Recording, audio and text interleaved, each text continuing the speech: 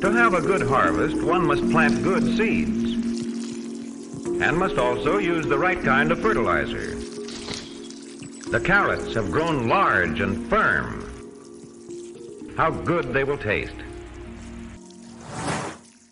We're going to have to explain to you guys today why gardeners are really fortune tellers, not future tellers, because I just did that before and it didn't make sense. But we're always looking ahead, trying to figure it out. And it's hard when you want to be in the moment, but my head can't be in the moment.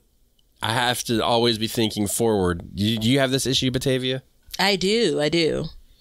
I think that, sometimes like what are your faults? And a lot of people say, oh, I'm an overthinker, which I am as well. But it's like, is that an asset for being a gardener? Kind of, sort of, maybe. I think it is to an extent.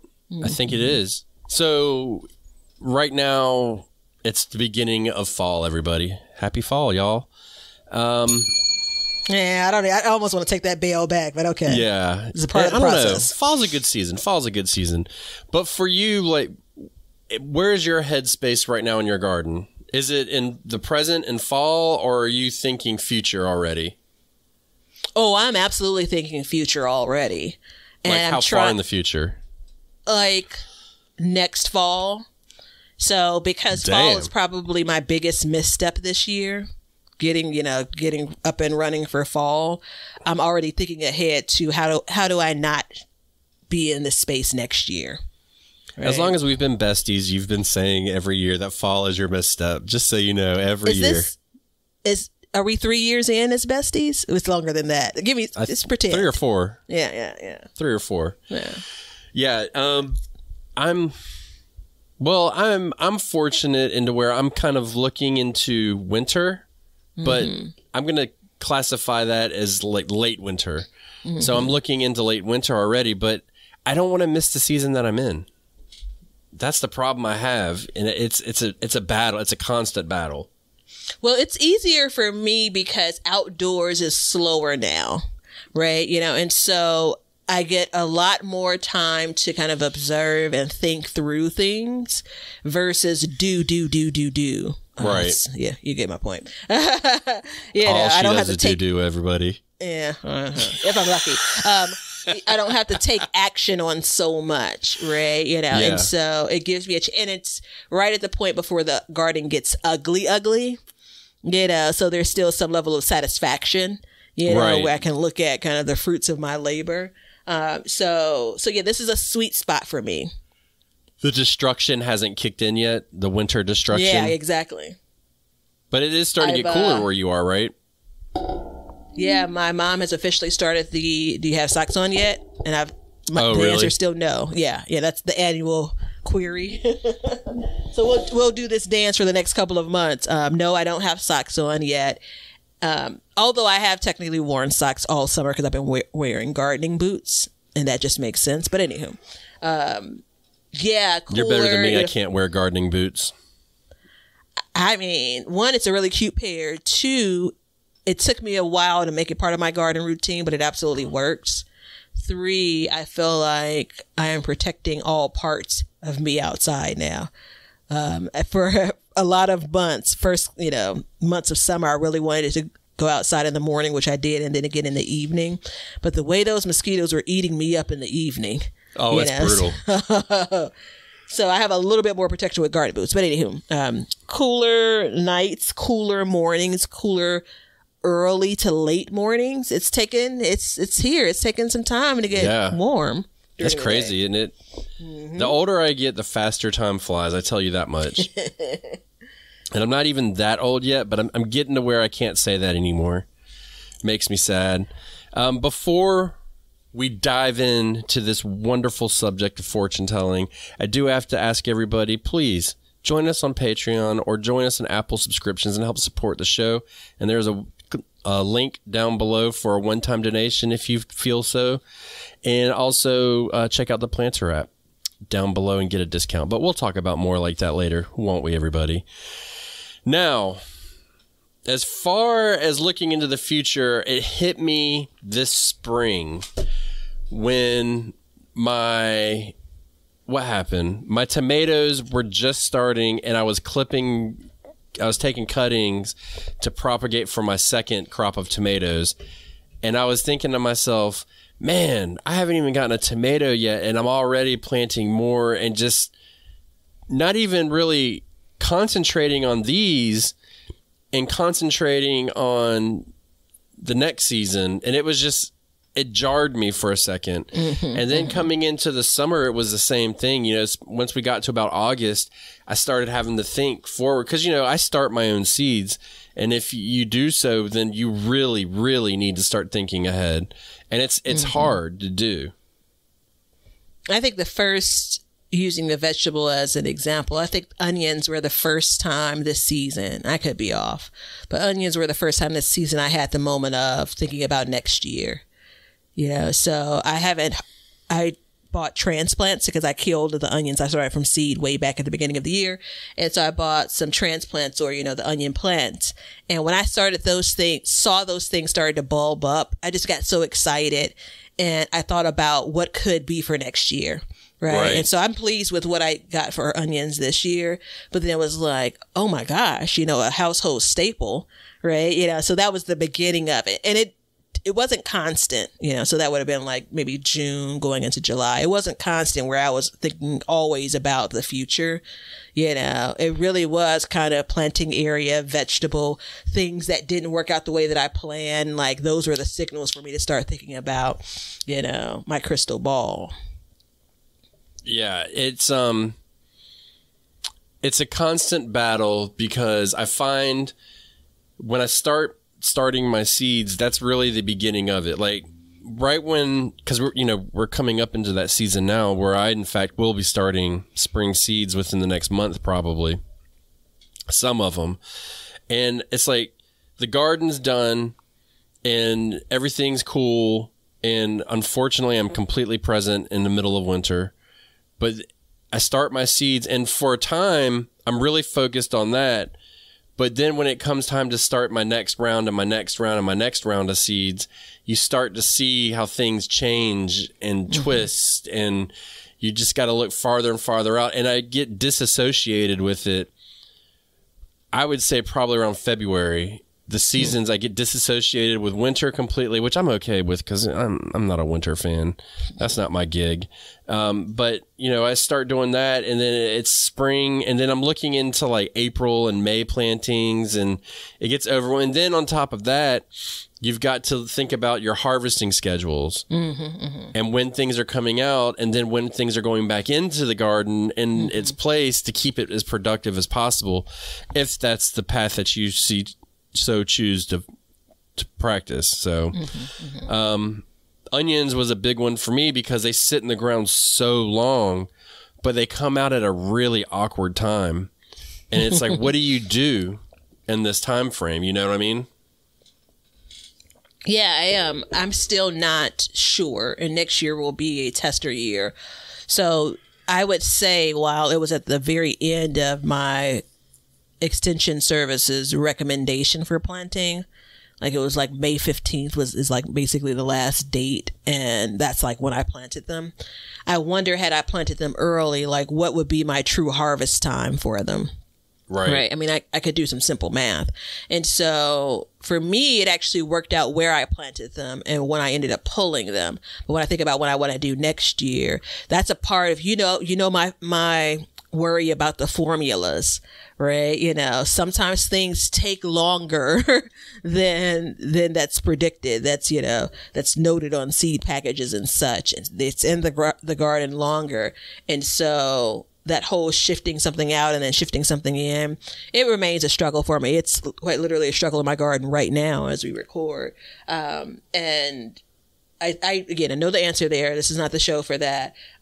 But you look back and it does start with starting from seed, but it's something that's very different when your garden is empty and you have that time to focus on starting those things. So I'm not, this year that being the exception, I'm not normally tapping out in February. You know, I'm looking out at emptiness and it's like all of the possibilities are with what I'm starting. Right. in late January, February, March. Like, this is the beginning.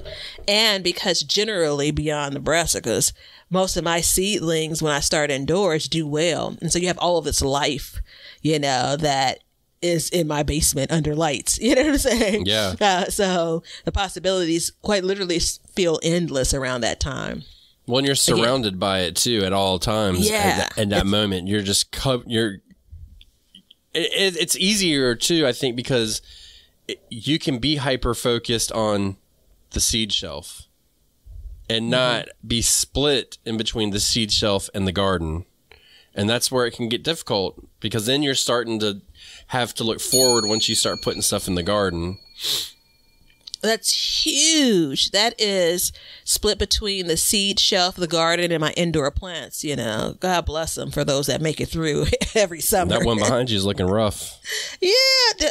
I normally, for my work calls, I'll have the blur screen on.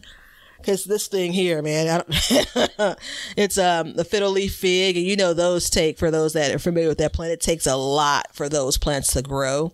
And so the growth basically has succumbed to summer Batavia. So anyway, what I think about for me in my particular area, during the spring and the summer, I'm up and out of the house every day.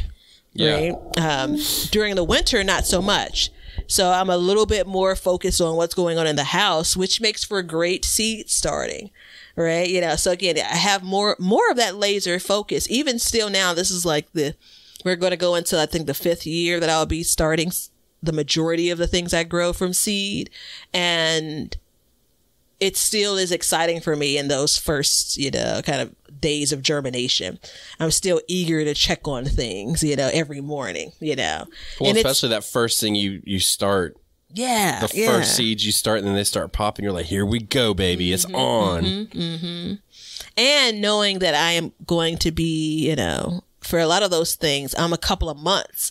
I'm not waiting until June. I'm a couple of months out from getting them into the garden. That really has helped motivate me, And so I know that's the reason why I'm less concerned about, when I look at my crystal ball, those first couple of months of the year, the new growing year. I'm more concerned about your Junes, Julys, August.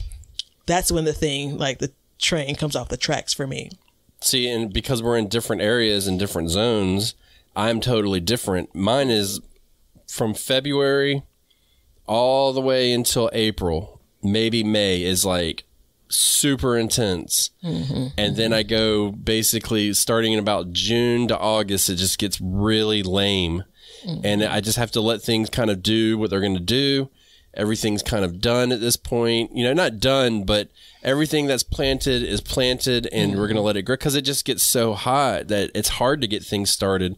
And it's hard to baby them too, because you're constantly trying to go out and, if I started, let's say I direct sowed squash in, a second round of squash in July, which I didn't do this year, which this is why. I have to keep them moist. So I have to keep my main garden water, but then I have to baby that. But then I've got, I like to propagate plants. That's like my not secret, but that's my passion. And so then I'm taking care of those, and I'm getting ready to start seeds of some sort and trays. So it gets to be where I'm having to do like 10 different things at once, not to mention film a video about it at the same time. And I'm watering, and I'm picking, and I'm harvesting, and I'm doing all these things. And it gets very overwhelming. And that's when I can take it a step further. And like this year, where I didn't plant my squash, and I started looking forward into fall. And that's how I got a whole bed of Brussels sprouts planted earlier than anticipated. And my cabbages are all planted and stuff like that. I mean, as of right now, I've got 9 garden beds. I've got 9 gardens. Man, I'm gonna have to start just flipping the script on you and start telling it for myself. I've got 5.5 of those are fall planted at the time of this recording, which is middle of September. I still have tomatoes and stuff, but for the most part, my garden's sitting very idle. So I'm looking at it and saying, like, when is this stuff going to come out of the garden? Because not only that, I have to plan when to harvest it, but then I've got to plan when to take care of my gardens on top of that for winter. Someone commented recently on a video that said something like, let's see. I love how you're able to combine the seasons. So this is a video that was filmed in the beginning of September. So what you see in my garden then is quite a few summer plants that are still like looking pretty good. Yeah. Right. And then you have for some of the really spring planted vegetables like that still look pretty good as well. And you know, if I'm on it, then you probably would have some fall starts as well in there. But what it made me think about is the blend of summer into fall. So when you described it made me think about it in this moment, because when you said half of your beds are fall planted, I started thinking about if half of my garden was like planted recently for fall, what kind of production would I really be looking forward to? Because those 4 beds are going to be growing and you'll be harvesting them for the rest of the year, right? Right. So the rest of the year from October. In theory. Well, if everything works out the way we want it to. Okay, okay. I'm like, look, in actuality, no. So from, you know, August, September through the end of December, that's a lot of months, you know, not quite half of the year, but that's a lot of months, right? Yeah. Whereas for me, if I'm planting my fall things, let's say in August, I'm coming up on November. Again, it's similar timing, but it's like a month on either end where my thing is cut off, right? You know, and so I say that to say it makes me pause and say, what does summer into fall really look like for me?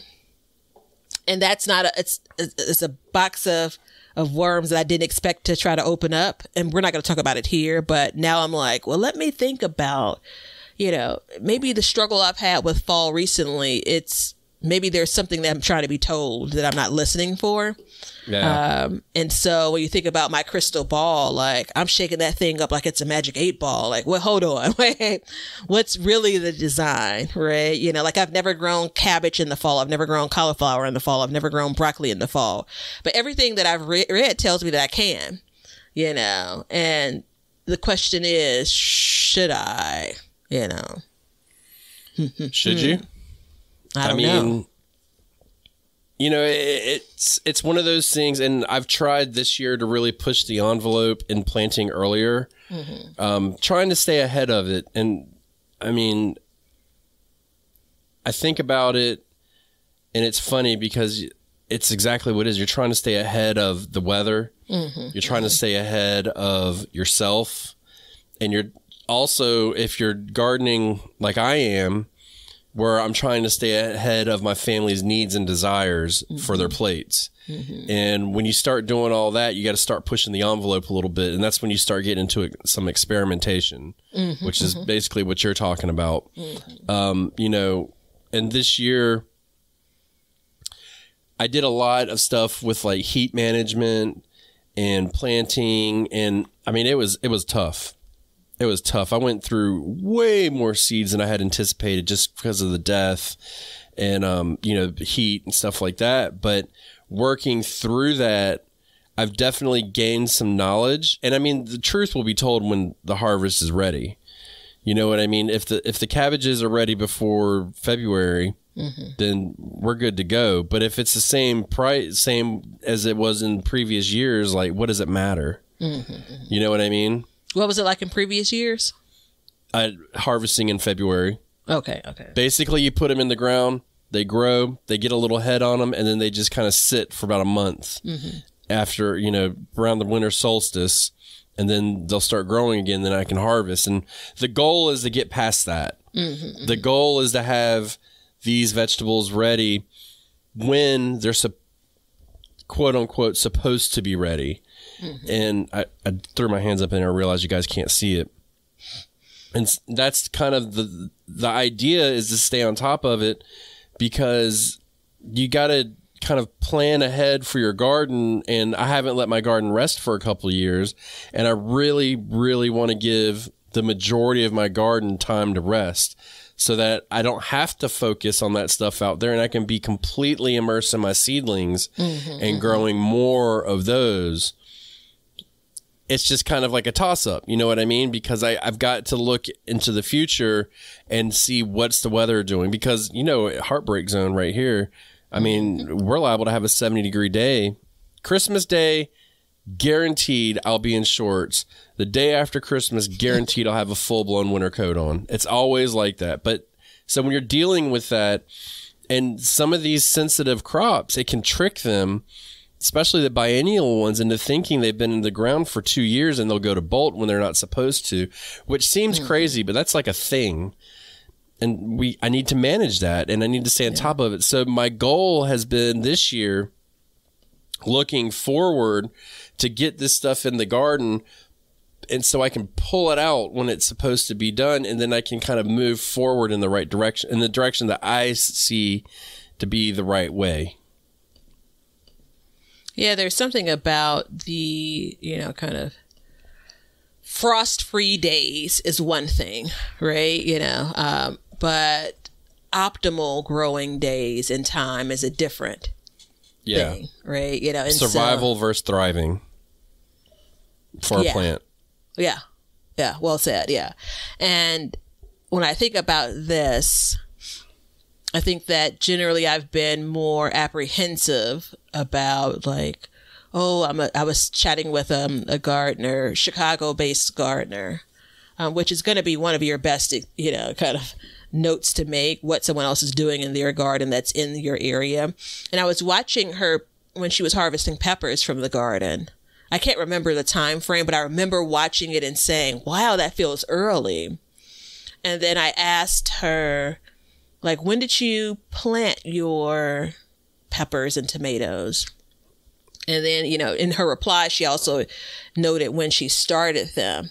And I'm like, yeah, that's, you know, that seems to be about on par with what I want to do, not necessarily on par with what I've been doing, you know. And so I look at it now, and we've had this conversation, you know, September going into October, I have some lush pepper plants as the example, and a lot of peppers on the plant.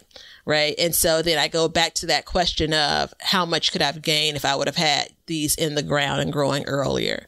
Now, we're not even going to mix in the way weather works, but that's the reason why I'm talking to someone that's in Chicago, right? Because they've had the same weather that I've had. Right. And so I say that, you know, this year she likely took advantage of some of the oddness of the weather, but it played in her favor in her garden. Whereas I was like waiting out and seeing. And it's wild because you think about how many pepper plants as the starts that died on my deck that I didn't even plant this year. And I'm worried about like, what happens if the frost comes in and kills them? Like, you'll plant the rest of them that are in the basement. They're still waiting for a home. But anyway, I think that as I kind of go into reflecting on the year and then thinking about what's going to happen going into the new year, I oftentimes think about, you know, the timing of it all. And the timing of it all with the idea of taking advantage of as much of the growing season as possible. Like, that's in theory. But I don't know that I'm often doing that. I don't know if that's my actuality. You know, I know it's not my actuality. Let me say that. I think part of looking into the future is being flexible too.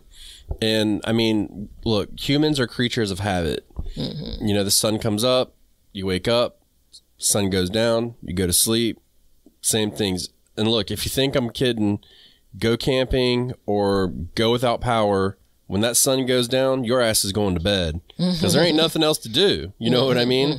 And that being said, it's the same thing. Like, we know when we live in an area for a certain amount of time, you know when it's going to get warm, you know when it's going to get cold, and learning to look forward for that. And it's just, you know, I'm imagining that the person you were talking to was probably a little bit more flexible with their planting because of the weather that was impending, and maybe had some successes that you didn't have. Is that the case? It seemed like that's kind of what you were alluding to. Yeah, I think more of it's... not saying you're a failure. No, of course not. No. I didn't interpret it that way. No. Okay. Success in the, you know, you're waiting on some vegetables to be ready to pick. And I'll look back, I'd say minimally 3 weeks, maybe even a month. The difference between, and let's use green peppers. I even talked about fully mature peppers. She was harvesting peppers that were the size before I was. Right. And I look at this and say, and a month is a long time in a growing season. And I also look at this to say, well, if I'm starting to harvest peppers in August and she's harvesting them in July, like that's something I want, right? You know, so she was successful in that way where I wasn't. I think stuff like that, it matters to me, you know? Yeah. I mean, it's important to do that. And it's like this year I went to go start my, what was it I started? I know Dead Aaron podcast. My bad, everybody.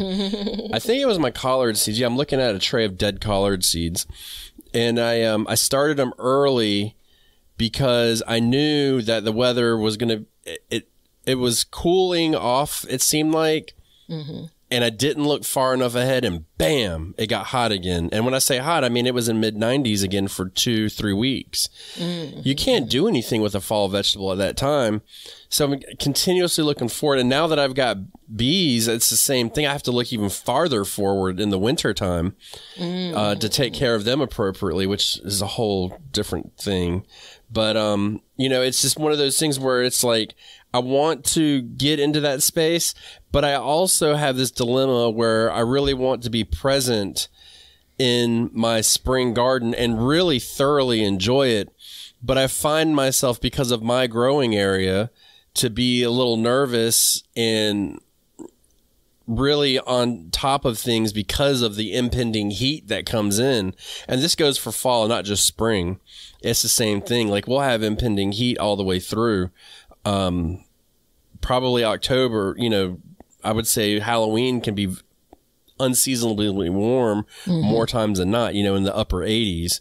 And that's really hard to get a garden going and get it kind of flourishing the way you want to have it. But if I look forward and I'll wait for it, then I can add shade as needed. I can water as needed. You know, I'm right on the cusp right now where I'm debating cutting back my watering because it's cooling off and I don't want my ground just to be saturated all the time. So I'm starting to get into that mode. But I've been thinking about this for weeks. And I think this is a key to success in a garden, though. I think I went to look quickly, and it looks like June 21st, so like the first day of summer. She wasn't harvesting peppers, but she had, like, you know, kind of your either sweet or hot, probably sweet peppers, your long kind of bullhorn like peppers, so they won't take as long as to produce as a bale, you know. And I don't know, I mean, maybe I could look back and find, I don't know that I've ever had peppers on plants before the end of June.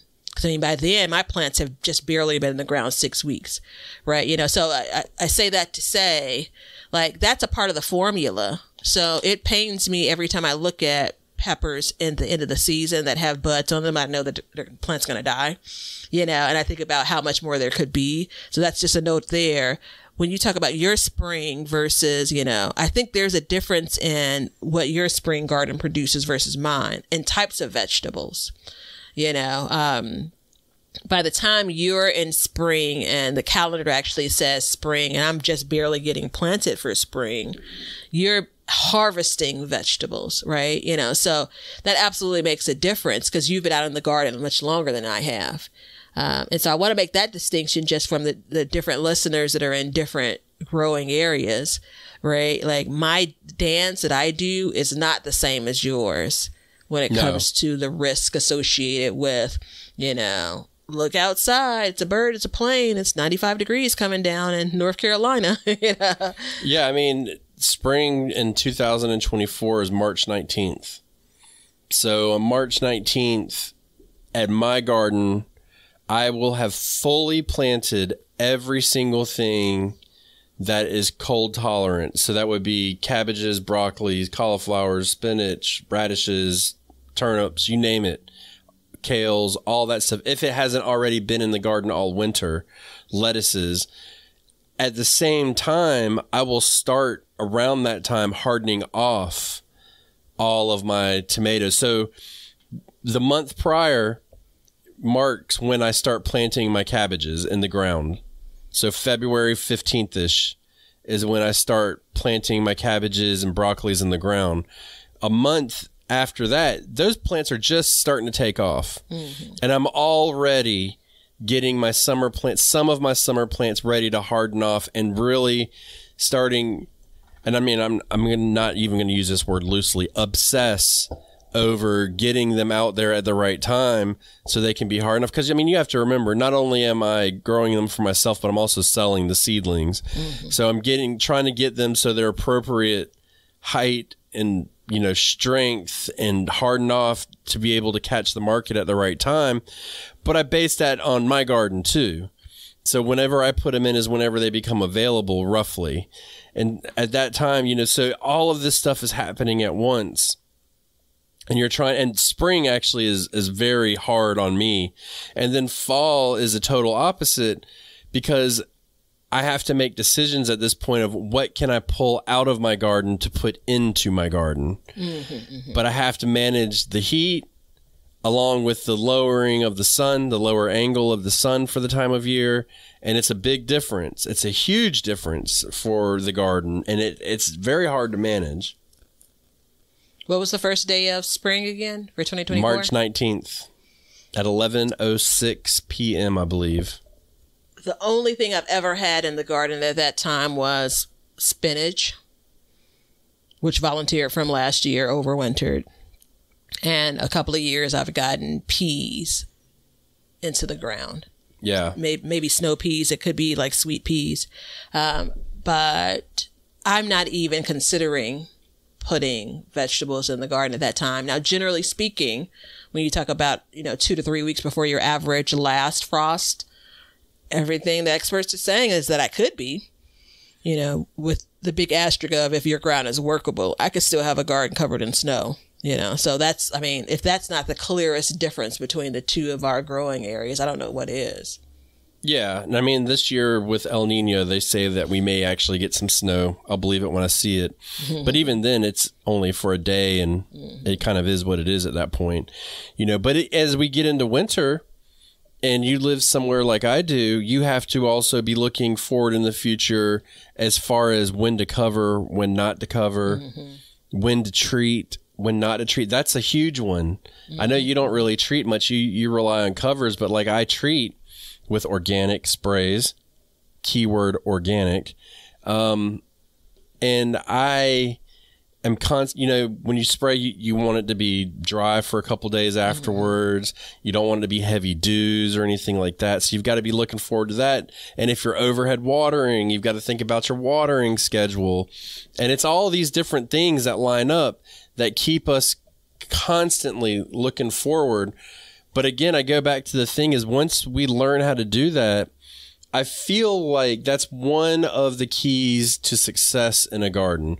And that's one thing, like if you ever talk to an old timer farmer or anything, they'll tell you triggers in their mind that tell you like, hey, something's about to happen. It's like for us, this isn't even gardening related, but the last full moon in September marks the beginning of the spot fish run in our area, which is a big time fishery in our area. So whenever that last full moon is, we know that it's going to start soon. And just things like that, you know what I mean, that we learn over time. The leaves starting to turn, like there's a tree in my backyard. I just had a video come out about this, and it's the first one to turn colors at all. And usually it's not even pretty, just the leaves fall. But as soon as I see that fall, I know that it's time to start gearing up to make compost for the winter. And that's one of those triggers. So I'm looking forward. Yeah, because I build my compost pile through the winter, and then I just run it through the summer. There's more to be said about that on Sandy Bottom Homestead if you guys want to go watch it, but I'm not going to get into that on this channel right now.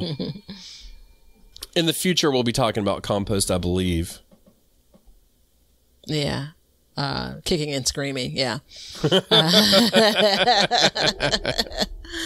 I was just going back to the idea of like kind of getting out of the gate. I was looking at my planting guide for Illinois, and I was just trying to do a visual of how many things notes to start to actual plant in March. And I hear your voice saying, it's almost completely planted out. My garden's almost completely planted out.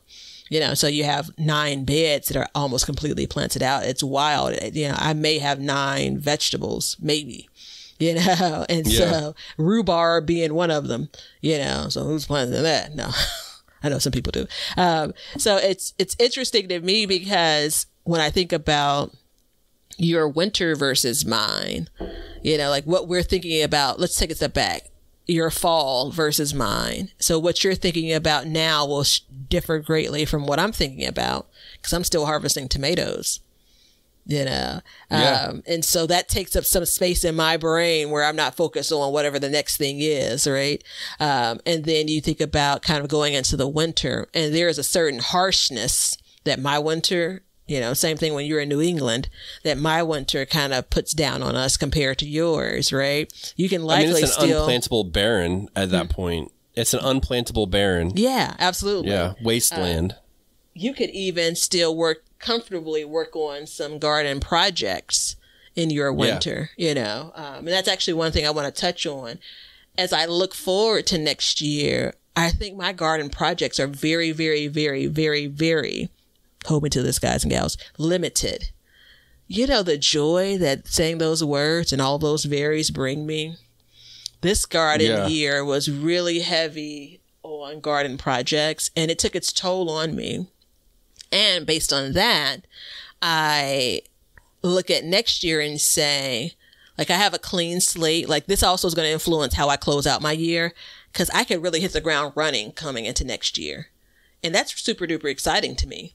And so, if some stars align, I don't know, it could be a banger year. Uh-oh. Hopefully they align for you. Yeah, for me, winter is super focused on garden projects. And my goal is to always have them done around March, and they always bleed into like May. It's like at the worst, I'm like, oh, wait, I need to do this. Oh, wait, I need to do that. And if I could just get it done and move on, it'd be all right. But it doesn't work that way for me. Never, ever works that way for me. I was out in the garden this weekend and it was like 60 something degrees. And I was just like, oh, this is just so comfortable, in comparison to. And I'm like, why is it that I choose to do the most work in the garden at the hottest time of the year? That doesn't make sense. That I'm reminded that I despise the cold so much. Like, that's another place you're dragging me kicking and screaming is out, in those early spring days to get projects done. So before we move on to the listener question of the day, let's think about let's say that there's somebody listening to this that is not looking forward like that. What are some areas in which you think somebody could help them to kind of look into, the crystal ball moving forward in their garden? What are some things that somebody could look at, you think? I think the first couple of things are vegetables that either you didn't plant this year that you want to plant, you want to grow, or vegetables that you planted this year and perhaps they didn't do what you wanted them to do. Wow, your answer is totally different than mine. That's awesome. Yeah, mine would be, I think one, and I mean, everybody take a shot, weather, temperatures, stuff like that, depending on where you are. I mean, like in your area, it doesn't really matter because it's just going to get cold and it's going to stay that way, But like if you're in a more southern area, I think you can definitely use that to your advantage. And two, I think it's important understanding planting dates versus, for cold tolerant versus heat tolerant and stuff like that, because you got to figure out when to get that stuff out of the garden. I think a lot of times, when I first started gardening, I was really focused on when things were going in the ground, but not when they were coming out of the ground. And that was a big downfall. Like I missed a lot of like good production for quite a few years over that. And now that I've kind of gotten more of a grasp, I don't want to say I have a grasp on it because I definitely don't think I do, but more of a grasp on it, I think I'm starting to see more production coming out of my garden because I can flip these plants in and out sooner. When you say coming out of the garden, you mean like kind of your spring crops when you're harvesting them? Yeah, I mean, if those are the easiest ones because they're, you know, one and done. So when is that head of cabbage going to be done? You know, or more importantly, let's say you're going to put, and don't take this as advice because I don't even know, but like your tomatoes behind your cabbage. Is that cabbage going to be harvestable if you put your tomatoes in on April 15th typically? Are you going to be able to harvest that cabbage before then, or is it going to bleed over into May, June? I mean, look at you. When did you harvest your cabbage? You're still harvesting cabbage, aren't you? My first cabbage was harvested in late July. Probably could have been mid, maybe early July, but I planted them April 15th-ish. So 3 months later is when I would have been harvesting them, which actually goes back to the top of this when we started talking about what you're doing in March. So the question becomes, if I would have planted those cabbage plants 3 weeks before my average last frost date, which is mid-April, would I have been able to harvest those cabbage in June? And in your scenario, again, you said don't quote you, like in my brain, if I am, that's still too late to be planting tomatoes. Maybe my beans go behind it. Gosh, we could spend another 2 hours talking about this. Yeah, there's a whole episode there, isn't there? Stay tuned, everybody. Coming real soon to a podcast near you. Yeah, I think that's a whole thing is like planting. What's the term when you plant behind something?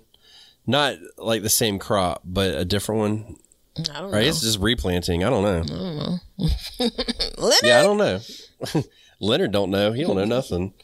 So, I mean, it's just food for thought.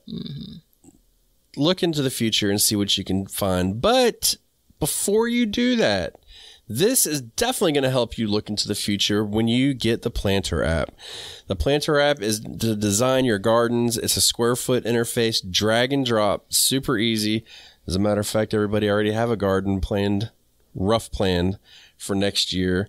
It has thousands of varieties. Hundreds of plants you can choose from. Custom, you can get anything added to it. It gives you growing guides, planting dates. All of this helps with everything that we've just talked about. It gives you companion versus combative planting, which is extremely helpful. You can use it on your phone, your tablet, or your PC. It's super useful, great for planting, have multiple profiles, custom guides for everything that you do. Check it out. It's the Planter app. Link is below. Gives you a discount. And it's available on Apple and Google. And that's the Planter app. The Planter app. We love it. Use it. There we go. I was waiting for the bell. Have we decided if we're going to do a Planter app garden design on YouTube? I think we decided, but we were trying to figure out if YouTube could handle us. Yeah, YouTube doesn't know how to handle us. I think we've already figured that one out. Yeah, so at some point we may end up doing that. Probably 2 sessions, one for Batavia's garden, one for mine. But we'll figure that out. But our listener question of the day comes from Spotify. And this is from DJTA. I'm going to have to pass this off to Batavia because she's a local expert. Best soil and time to harvest corn. Container or in the ground? What is it you say? Because I can't grow corn to save my life. We fitting to starve around here. I was meant to Google saving corn seed because I walked past when I was going to the garage yesterday. I walked past a whole ear of corn. And I'm like, well, shoot, I didn't see that one. It's a variety that I would like to enjoy. I think I used the last of the seeds. So I'm like, but anyway, that one, I am really torn. If you have the space in a garden bed, I'd say that should be your first choice, growing it in a garden bed. I have seen people grow corn in containers successfully. I think I'll have to direct you to Google because I saw a pretty succinct response. I think I Googled something like, when to fertilize corn. And they gave you like 4 periods. First, when you're planting, maybe at like the 4-week mark, maybe at the 8-week mark. I can't remember exactly. So I think I'm going to add that to the answer. Like, it's not only the soil, but it's also when you're feeding the plants. And I think because you're able to better control water in a garden bed than you are able to in a container, and I'm a huge container gardener, that's just fact. That's the reason why I'm leaning on growing in a garden bed. Did they say type of soil, like sandy versus not? Is that what they're asking? I don't know. I would assume. I don't know if I've ever read anything or had any experience with like corn grows better in this soil versus not. I can tell you that I have book smarts, but not street smarts about corn. And from what I know, and I do know why my corn crop failed this year, and we'll get into that into our ceremonial episode at the end of the year, probably. Mm-hmm. It loves water. So I almost think that you cannot overwater corn. From what I've read and what I've seen, it's very hard. So I would imagine you'd want more of a moisture retentive soil. And if you're doing it in a garden bed, it doesn't mean add, it just means mulch, and the one thing I'll say about container versus in ground is, and I do know this to be fact because this was part of my problem, was pollination is key for corn. And you just can't get the numbers of stalks required to get decent pollination. I mean, you can, but it's hard. In a container, you can get more because, I was planning, my mom wanted popcorn grown. Have you ever grown popcorn? I haven't. Holy smokes, that was so cool. 100% grown popcorn next year. And I went over there. My mom's got some issues. She can't really work in the garden, so I plant her garden for her. And I was like, all right, Mom, how much do you want of corn? She's like, I just want 1 or 2 plants. I'm like, you can't do 1 or 2 plants. You've got to plant it in a block. And so we did a 4x4 block, and she did not get great pollination, but she did get popcorn ears. And it's just like getting popcorn out of the bag. It's crazy. I don't know why I was so shocked, but I was definitely shocked. And if she would have allowed me to plant a whole bed, I imagine she would have had better pollination and better growth. Because the pollination is what determines how many kernels you get on an ear, right? Yep. And you could always hand pollinate if you are growing in a container and you're thinking you may be challenged that way. I just know me, and I know I'm not that disciplined. So I tried to grow corn in containers last year, and sometimes I do really well in containers. Other times I don't. If you look back and talk about plants that need kind of consistent watering, if a plant needs consistent watering, I struggle with it in a container because I get out of the gate pretty good, and then things kind of fall off depending on the year. Yeah. So I think that I am a big fan of I grew corn in small spaces. It was a whole series that I did on, like through shorts and reels. And I still stand by that. Nearly every stalk that I planted produced an ear of corn. They were varying sizes, which I looked to be more of how I fertilized or how rich that soil was. And I probably every ear was pollinated with the exception of maybe the first 3 or 4 rows on some, like if you kind of go around as a row. So I think generally speaking, in a super small space, I was able to get pretty good germination. But I think that, it sounds like it. Yeah. I think that corn in general, like it's similar to potatoes for me in that it's taking me multiple seasons to really fine tune like what success looks like for corn. Right. And I think it's super cool, like, to be able to go out to the garden and harvest an ear of corn. I'm also recognizing that corn doesn't exactly work that way. Like, if you're planting a whole 4x8 bed, a lot of it's going to be ready at the same time. So I kind of have to balance that bit as well when it comes to me growing. I would like to do a whole episode about corn. Oh, good grief. It's fascinating. Wait, is this thing still recording? Oh, shoot, I didn't realize that.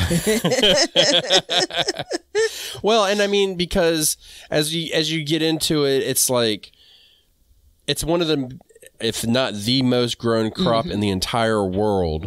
And it's well known that it just sucks the soil of all the nutrients. So it's a super heavy feeder. Onions are very heavy feeders as well, but we're not talking about onions right now. And I know that there's been some studies done, and people that they use synthetic fertilizers, and then in the control group they did organic fertilizers, and what they found at the end of it was the organic fertilizer bed had more nutrients left in the soil after the corn was harvested. But you've got, just like with onions, you've got to consistently push nutrients to it. And the differences, and depending on what you use, is, determines how much you need to fertilize. But I think, like you said in the beginning, fertilization is key. And then water is key too. Because, I mean, the kernels are nothing but water, basically. So you got to plump up the kernels. Yeah. And I think that the other side of it, which wasn't asked, was, it's the harvest time. And again, I think that just comes with experience. Yeah. And it's also variety. Yeah. Which, it's that bit of like, just tell me which variety to grow, garden gods. Yeah. I was watching another YouTuber, a gardener on YouTube that grew the same variety, the Golden Batum. I think that's how it's pronounced. Sweet corn.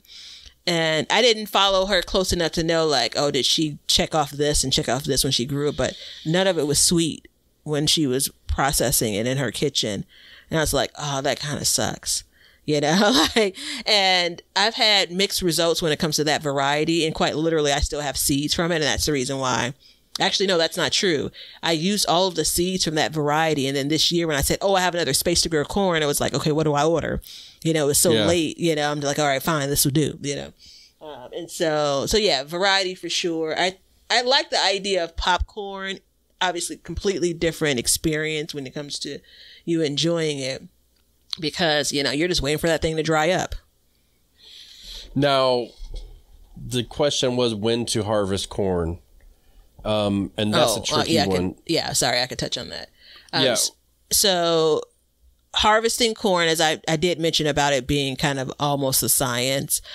So there's things out there that say X number of weeks after the tassels are formed, the corn will be ready. I'm saying X because I don't know the number off the top of my head. So you can Google that if you're interested. But signs that the corn is ready, the corn ear will be plump because those kernels will have plumped up. So you can actually touch it to feel if it's plump. The silks, which are kind of the things you see that are coming out of the ear, they may start off as a color of like, a light off-white. They may, some of mine, depending on the variety, are kind of reddish. Once those things dry up and it's more of a darker brown, that's a signal that the ear of corn is ready to harvest. And then it's a little bit touchy because if you don't get the timing right, it can impact your enjoyment of the corn.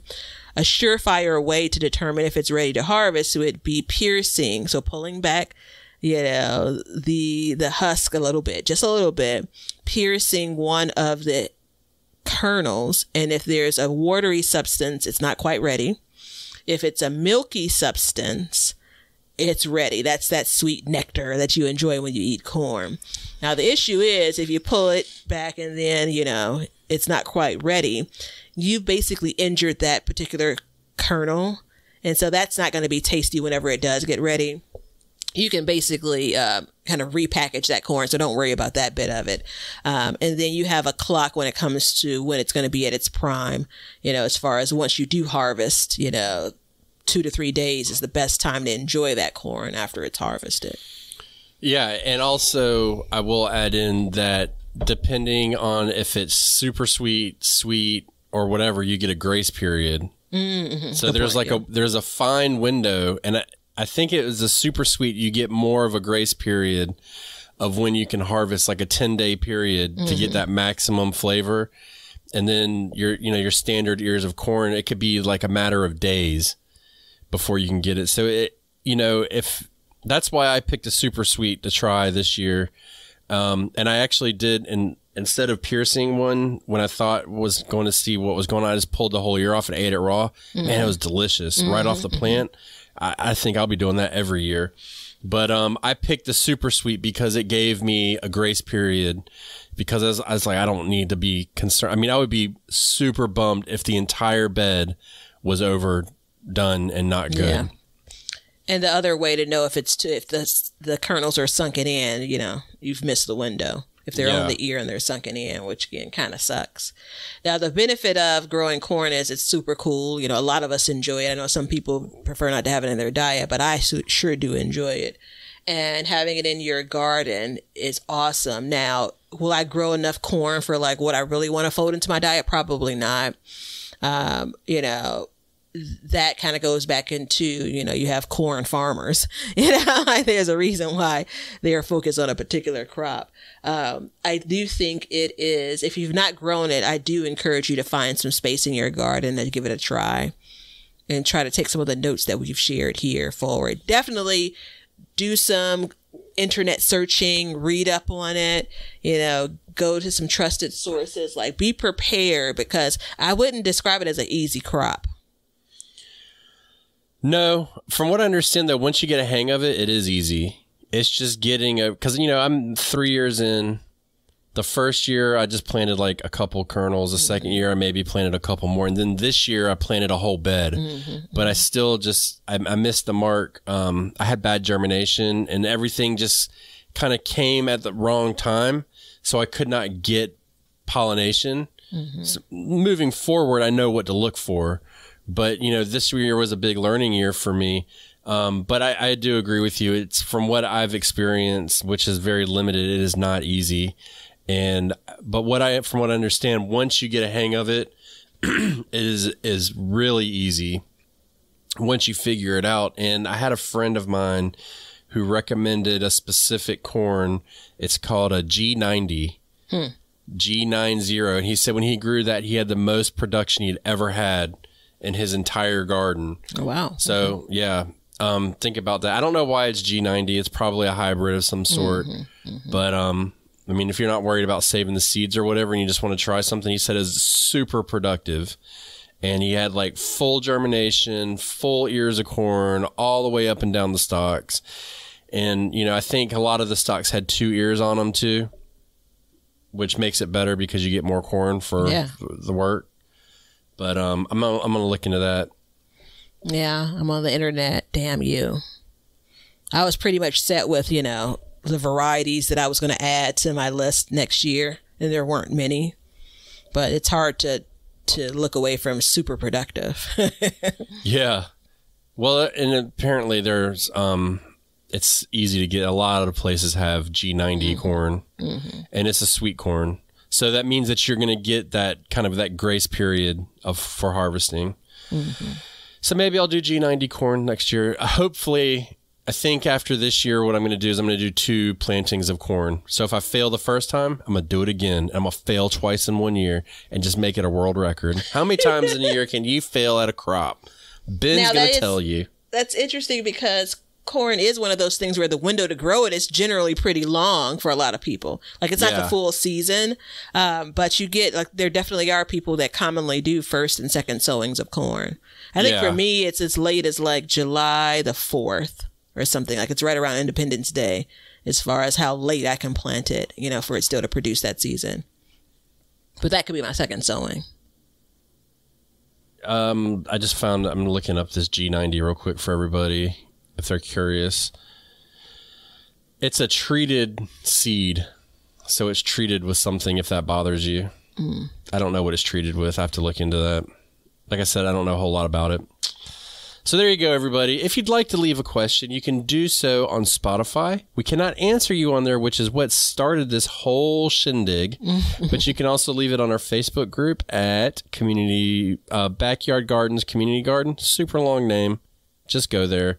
Or Patreon, or anywhere else that we can see comments, any one of our YouTube channels. If you do want us to answer it, you go to either Be Better Garden YouTube channel, which is Batavia's, or Sandy Bottom Homestead, and it's mine.